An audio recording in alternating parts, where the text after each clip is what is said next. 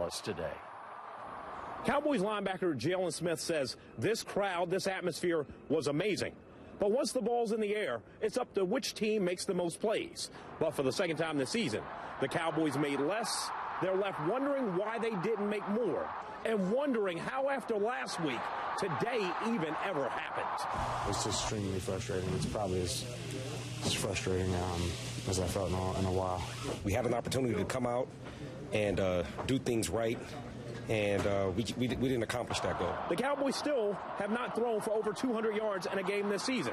They turned it over 3 times. Dak was sacked 5 times.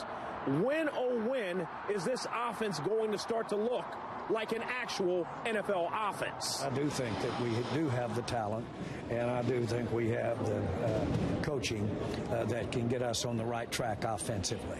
That's a good question. I want to answer it that way. We will get on the right track offensively, I'll assure you.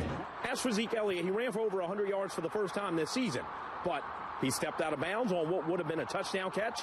He fumbled the ball. He dropped a pass. Afterwards, he says this one is on him.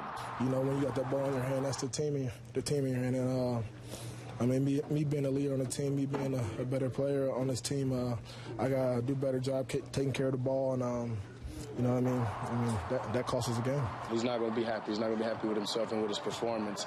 So for me, it's about just making sure he keeps his spirits high and keeping his confidence in himself and in his team, and it'll be fun. And after 3 weeks, we still don't know which Cowboys team this is. Is it the team we've seen in weeks 1 and 3, or is it the team we fell in love with after last Sunday night?